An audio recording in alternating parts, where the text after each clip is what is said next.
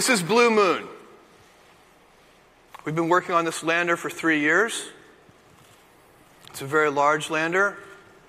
It'll soft land in precise way 3.6 metric tons onto the lunar surface.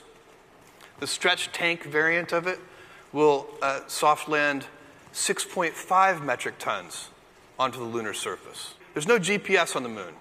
So if you want to land precisely, and we can land within 75 feet of our target, when you want to land precisely, what you do is you use features on the moon to navigate. Vice President Pence just recently said it's the stated policy of this administration and the United States of America to return American astronauts to the moon within the next 5 years.